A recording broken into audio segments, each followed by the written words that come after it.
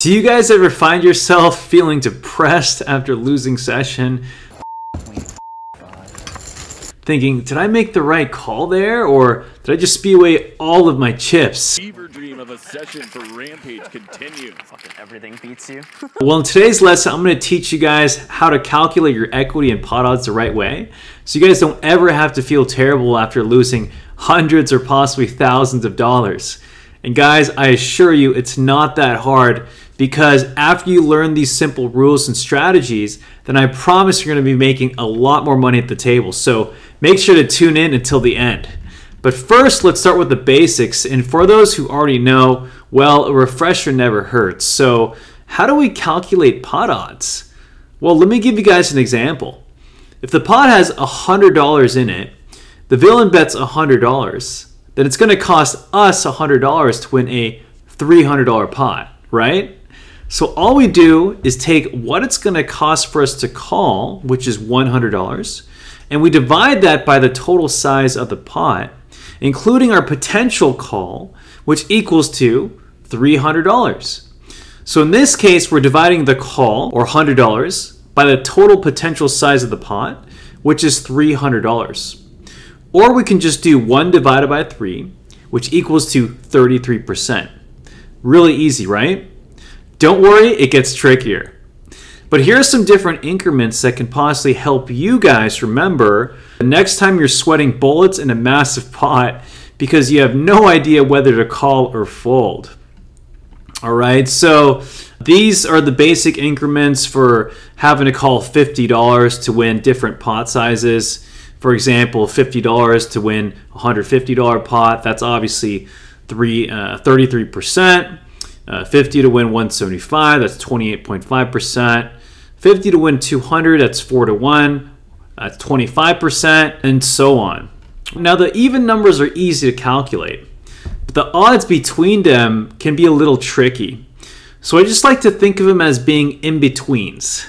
You know, like if you get 4 to 1 or 3 to 1, you know 4 to 1 is 25%, and 3 to 1 is 33%. So then if the pot's $350, then I know it's going to be in the middle, somewhere around 28%. Makes sense, you guys? That's an easy way for you guys to remember the next time you're dealing with uneven numbers. So if someone goes all in for $500 in a $750 pot, that means we have to call $500 to win a $1,750 pot. And I know if the pot were $1,500, we get 33%, and if the pot were $2,000, then we get 25%. Then I know since $1,750 is in the middle, then we need 28.5% equity to call, which is in between 25% and 33%. Are you guys following me so far? Excellent. Now, of course, this will take time to get used to, but I promise if you practice this during every session, then you'll significantly get better every time you play. And it's going to help you play way more confidently too. It's going to help you make quicker decisions, which is going to tilt your guys' opponents even more, which is why you guys are here, correct? Perfect.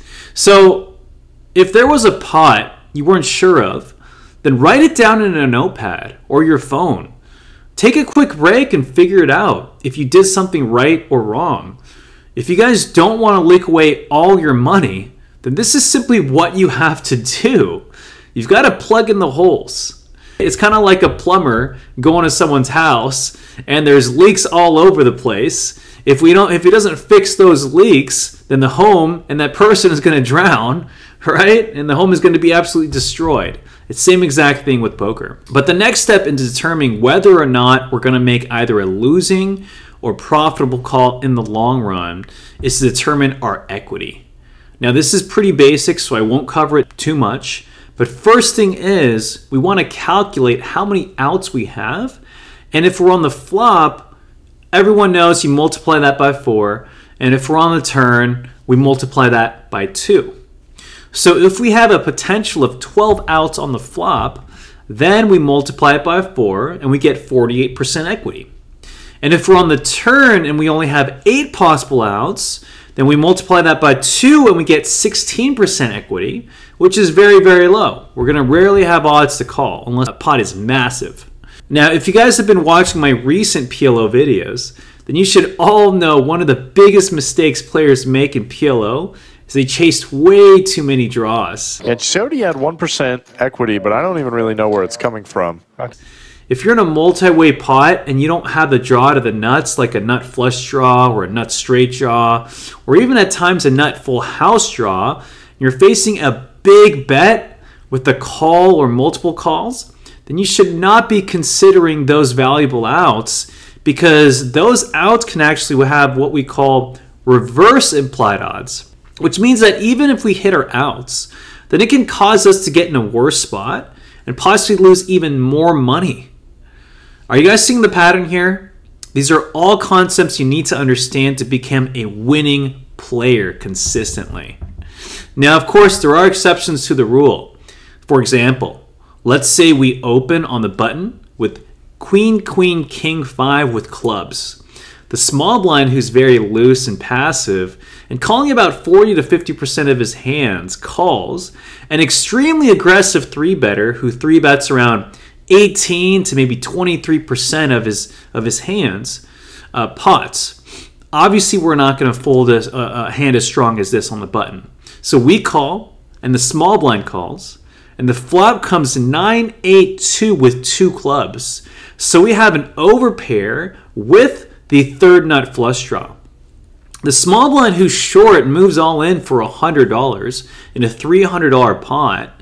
The big blind thinks about it for a little bit and eventually moves all in for $400. Now, in this spot, we don't even really need to calculate our pot odds. We mainly need to calculate what the small blind, big blind's ranges are.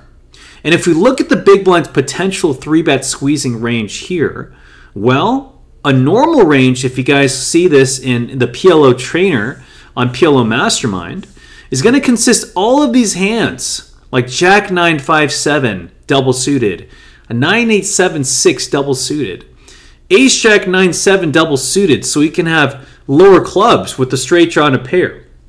You can have King 10-9-6 double suited. You can have Jack Jack 6-6 double suited with lower clubs as well.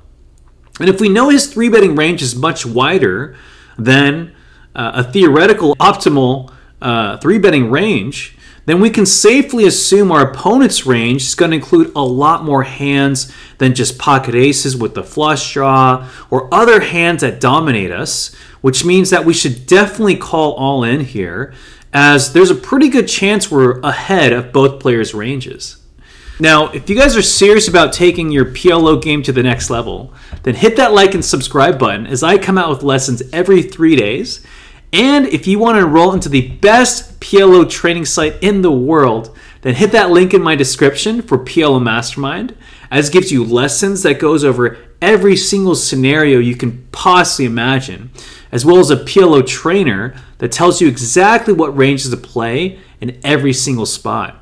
So I highly recommend anyone who wants to get better or serious about the game to subscribe to PLO Mastermind. It's only $100 a month to access all the lessons, and only $100 more to add on the PLO trainer, which means that for only $200 a month, you can have full access to every possible tool to help you become a certified PLO crusher and be 10 times better than every single person you play against at your local casino or online game. That way you guys can potentially make thousands of dollars in the long term, or even month or year. It's exactly what's gotten me to this point today. It's helped me become so confident in my PLO game, because I remember when I first enrolled a few years ago, I was watching lessons all day when I was eating, when I was relaxing in bed, during my breaks for my sessions, and yes, even while I was on the toilet, all right? Don't judge me. And after only a few weeks, I started to see all of my hard work pay off. It compounded over time, and now I'm crushing way more. I'm consistently better than I was when I first started, thanks to Jay Nandez and his amazing platform. So definitely hit the link in the description and go sign up today. Don't wait. You're losing money not signing up. And now, let's break down some more examples where you should be calling and one where you maybe should not be. Now, let's say we're playing 5-5 in an insane game. There's aggressive players and 7 other players that rarely fold pre-flop. Does that sound familiar, guys? That's going to happen in a lot of PLO games. We start with $500, including most other players. Middle position opens to $20. The cutoff and the small blind both call. And we 3-bet pot from the big blind to $110 with ace, king, jack, 10, double suited with hearts. Everyone else calls, which means that the pot is now $445. Are you guys having fun yet? The flop comes 8-9 rainbow with 1 heart, and we flop an open-ended straight draw. The small blind, who's also very loose pre-flop and loose betting out post-flop, immediately leads out pot and is all in for $390, which means that we are now having to call $390 to win to $1,225. Or if we simplify it, we can just say we're calling $400 to win a $1,200 pot. So all we have to do is divide 400 divided by 1,200, which is easy because it's simply 1 divided by 3, which means that we need 33% equity in order to make a profitable call here in the long term. And guys, because we're drawing to the nuts, we're going to have possibly 9 clean outs to win. And if you guys remember, we just have to multiply 9 by 4 on the flop, which should theoretically give us 36% equity, which would make this a call. Now, a lot of people make the mistake of folding this because they're afraid that other people have their outs, or they're afraid they're up against a set and they don't do that well versus set. But guys, if we remember, villain's range is going to be wide.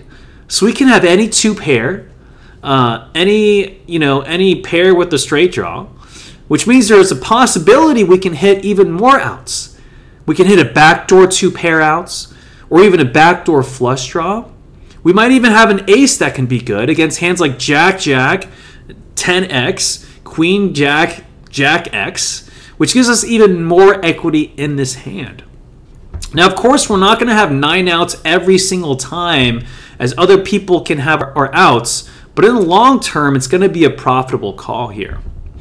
Now, let's break down a tricky spot where we should fold even though our hand looks pretty. Let's say we're playing a loose passive game where we're absolutely running over the table.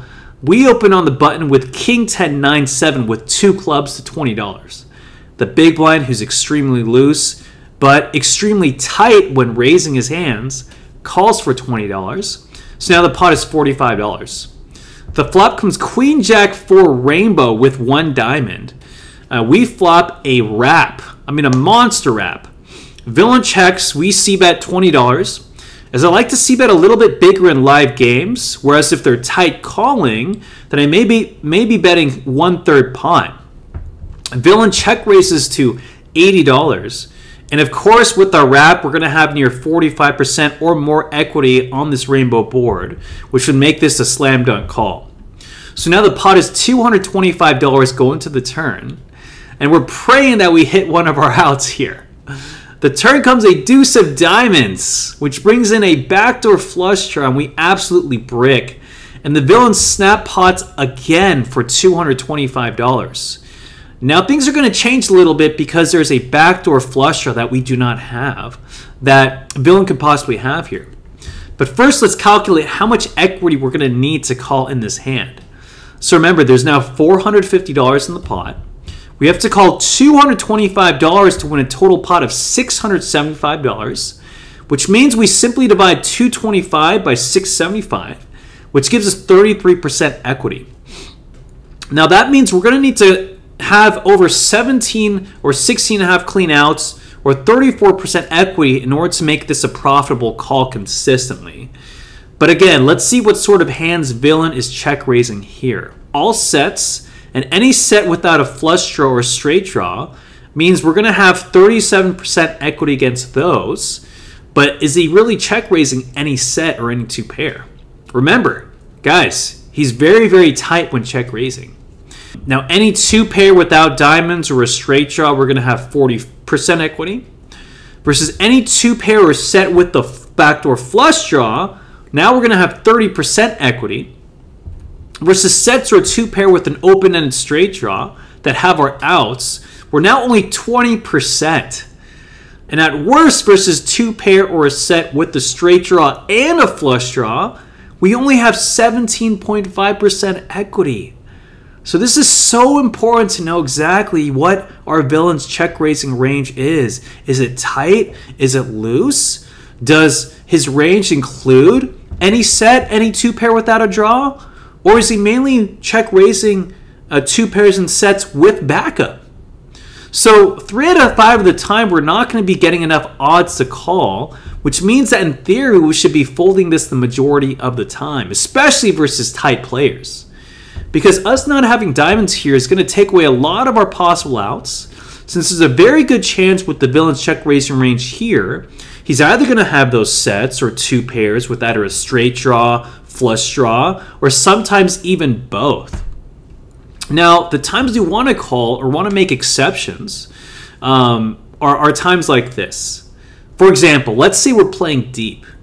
And if we're playing deep and the villain's check raising a much wider range, like any 2-pair, any set without a draw, and folding to rivers often when draws hit, then I don't mind peeling at all or calling. It may be profitable in the long run. Because if we have a diamond in our hand, then we can possibly move all in if a backdoor flush hits to try and get him off 2-pair or a set, especially if our image is tight. Do you guys see how I'm using not only equity and pot odds, but I'm using my image along with the villain's image and their possible range?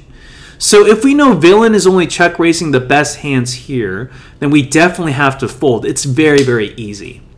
But if he's very, very loose, and we know that he's holding lots of rivers, and we're very deep, then it can be a very good call, especially if we have a diamond. But in general, I lean towards folding this overall. We're just not going to have the right outs 3 out of the 5 of the times. Does that make sense? Perfect. So if this video helped you guys become more confident at understanding when to call or fold with your big draws, then hit that like and subscribe button. That way you guys don't miss my weekly PLO lessons, play and explains, hand reviews, shorts, so you guys can continue to crush your local PLO games. And remember guys, it's not a sprint, it's a marathon. Every day you want to get a little bit better, you want to remember something a little bit more, and you just want to practice a little bit more as well. So over time that will compound, and eventually you can become a certified PLO crusher. Alright, so guys, remember, knowing how to calculate pot odds, equity, how many outs, and your player's image and range can help you avoid not only leaking money ever again, but it will also help you exploit all the players you play with every time. It's going to make it very difficult for them to exploit you and get money out of you. So if you guys love this lesson, then let me know in the comment section how this video helped you. And if you guys want me to cover any other spots you're finding trouble in, please let me know. And until the next video, good luck at the tables. See you on the next one.